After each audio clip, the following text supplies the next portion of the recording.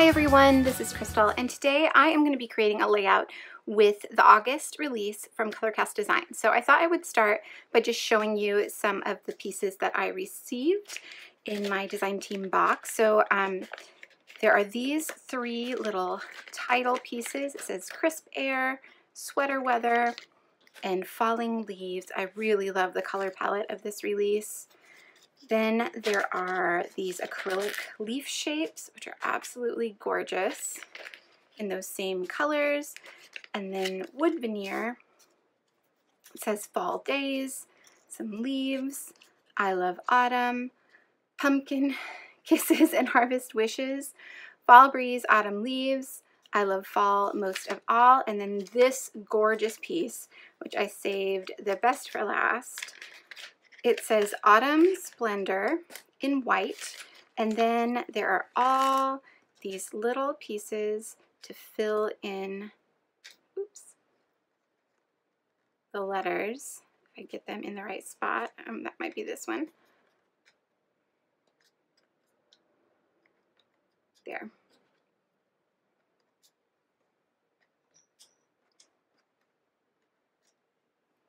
There's the little piece for the A as well. So those are the pieces I received. Oh, if I can get that in there. Those are the gorgeous pieces I received. Today I want to create one using this Sweater Weather and possibly this one and maybe one more of these wood veneers. I'm not sure. I might use the leaves as well. I haven't quite decided, but I have these two photos, which are kind of strange, I guess. It's me wearing a sweater that my mom knitted and gave to me, and she took these photos so that she could post them on Ravelry on her account. But I thought that the lighting was just perfect, and it shows off this gorgeous sweater that she made that I am super anxious to wear this fall. We're not quite in sweater weather yet. This was actually a warm day, but I'm anxious to wear it for the fall, so I think that this all applies.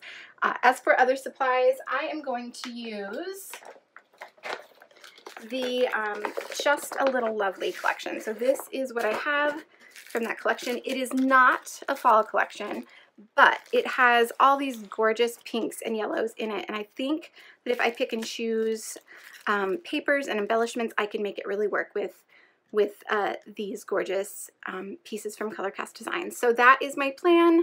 I am going to go ahead and put you on fast forward and see what I can come up with.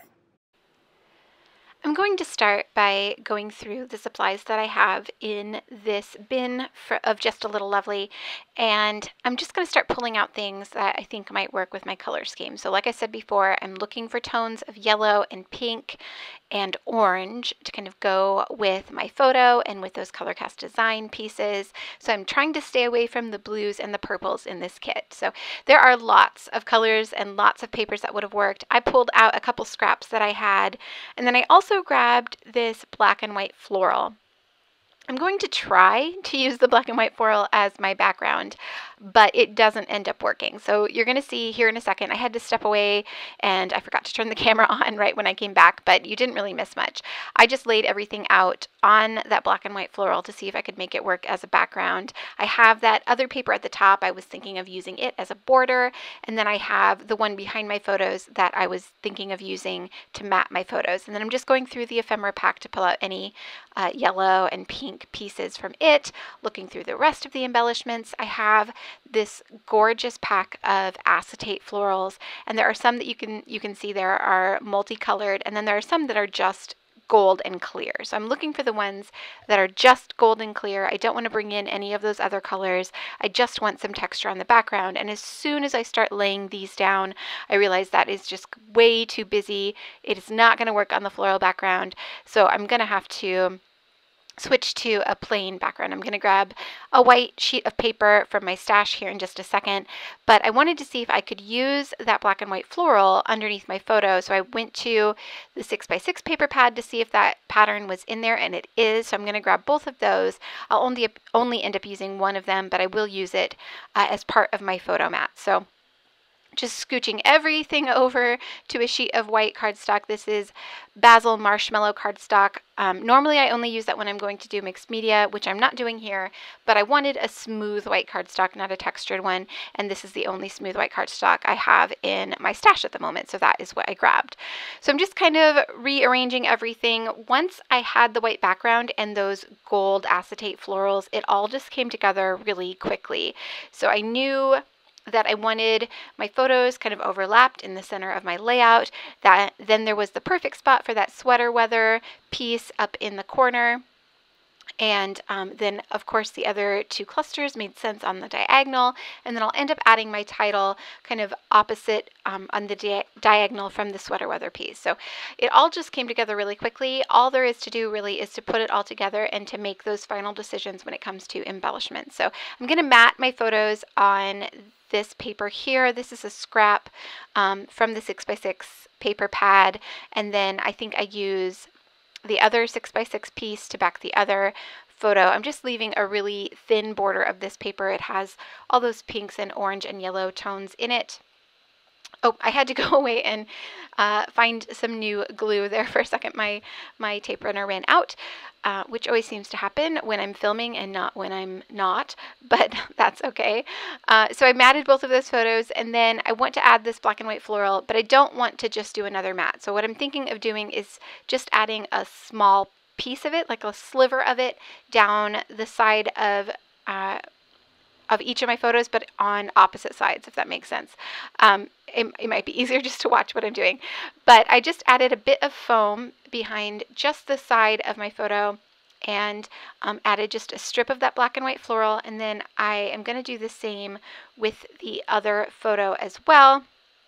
But I decided to tear that one just because it felt like it needed a little bit more texture. I wanted to add just a little bit more texture to the page. Since I don't have any mixed media or any pattern on the background, it felt like it needed just a little bit more. So that helped with that problem. And then I'm just going to start layering all these things together.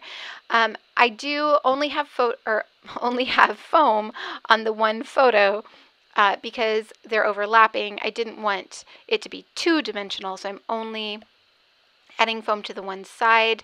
I do add a bit of twine to the top of that tag. I didn't really want the sentiment on the tag. I just really wanted it as a layering piece, so I just tucked it into a spot where the sentiment couldn't be seen, and then just added this brown and white twine at the top in a little bow. And then I will layer it with the other pieces that I have in that top corner here in just a second.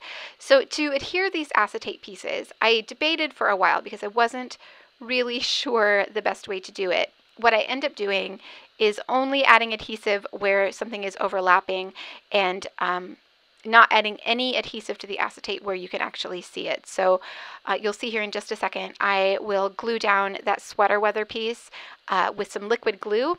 And because it overlaps that acetate piece, that's enough to hold that in place. So I didn't really need to add any additional glue to the acetate piece itself. Right now I'm just looking for some other embellishments that I can tuck into these clusters. There were some in the mixed embellishment pack that had like the enamel shapes and a few enamel dots and some buttons, and I found a couple of those that will work.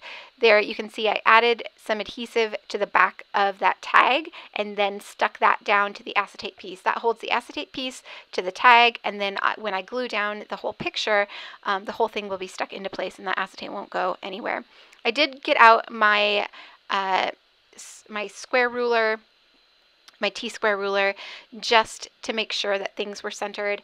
I sometimes have a problem on these big blank pages getting things in the center and end up having to fix that later on, but I remembered this time to actually get out my T-square and make sure things were fairly centered. I'm not being super picky about having it exactly in the center. I just want it generally centered so it doesn't look lopsided later when I'm done with all of the embellishing. So here is where I grabbed some liquid glue. This is actually the brand new Smart Craft Glue from scrapbook.com. It is quickly becoming my new favorite liquid glue. It has a really fine tip on it, so you don't have to add it to a smaller bottle. I'm actually using this small one right now because I feel like it's easier to maneuver to try and get these small things adhered. I used it on the back of my acrylic piece, and it is white, but it dries clear and matte, so you can't see it at all. Unlike the glossy accents I was using before, which obviously dries glossy, this you can't see at all if I get a little bit outside of the line of the acrylic piece. So that was how I glued down the acetate piece up there, just by gluing that sweater weather piece with liquid glue and adding it over the top. So I'm just adding all the other little bits now. I have this wood veneer circle that's going at the bottom of my right photo. Because it's overlapping that photo and the photo is popped up on some craft foam, I did grab out my thicker foam squares. These are from American Crafts, and they're not my favorite because they are super thick, but when I'm layering things over the top of other things that are popped up, then you need that extra thickness of foam, so it worked really well for that.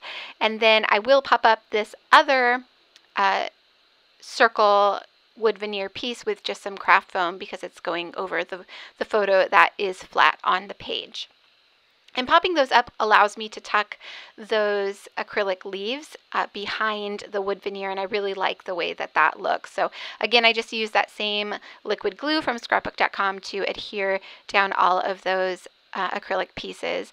And then I'm going to add the 2 little word strips from the ephemera pack below the sweater weather piece, and tuck in those other little embellishments that I had pulled out, including that enamel circle and the little button at the bottom. And then I felt like it needed just a little something more in each of these clusters, so I grabbed the enamel dots. I considered using the pink ones or the kind of corally pink ones, but I'm going to end up going with just these off-white ones. I really liked how that kind of tied in the leaf acrylic piece that's off-white. It almost matches that, so it kind of adds some of that color to the other clusters and just adds a little bit of something extra, another texture, another kind of embellishment on the page. So for my title, I am going to use these tiny alphas that were part of this collection. I'm sticking with, again, the pinks and yellows and oranges and spelling out knitworthy.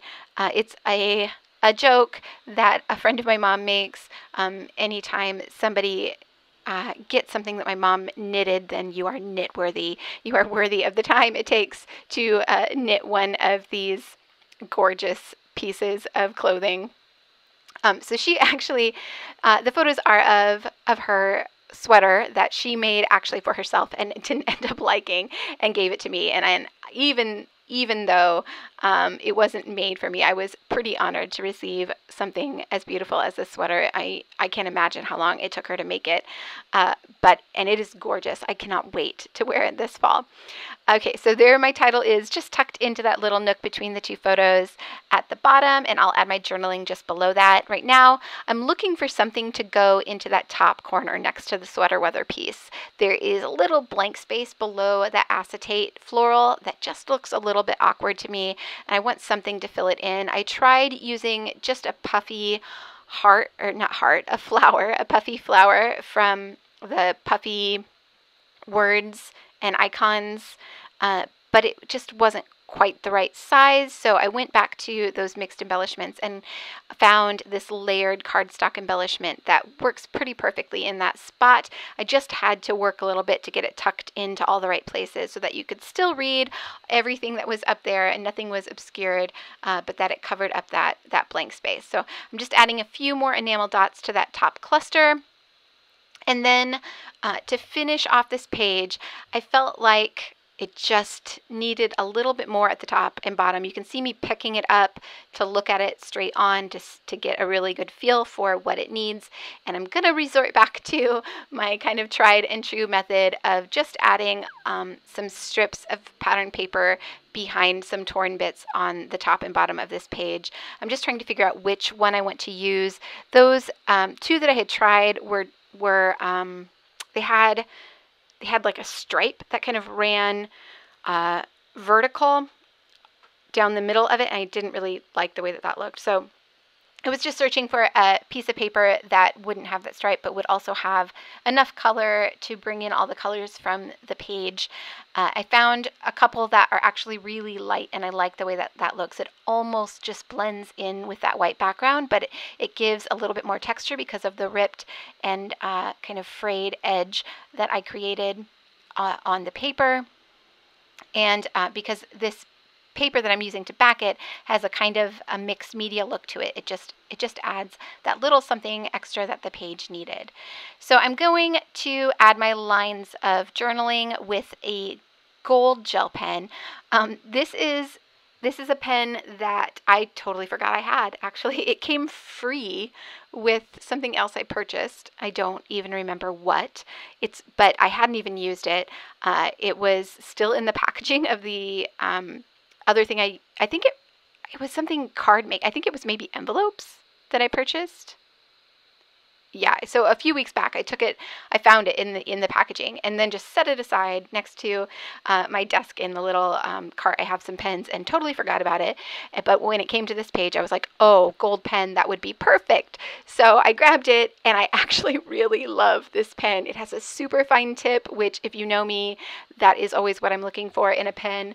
And it writes really well, unlike some gel pens that I've had in the past that don't really write very well. This one was perfect. So hopefully it lasts long enough to use it for a few layouts at least. I wish I could link it, but again, it was just a freebie with I think some envelopes I purchased. So I don't have a link for it, but yeah, it's a good one. Okay, finishing off the page with some Heidi Swapp Color Shine in gold, and then that's it. So here are some close-ups. I hope that you enjoyed watching this process. I will link the Colorcast design goodies down below, and anything else that I've used here that is available will be linked below as well. If you did enjoy this video, I hope you'll give it a thumbs up, and if you haven't already, be sure to hit that subscribe button. Thank you all so much for watching. I'll see you back here soon.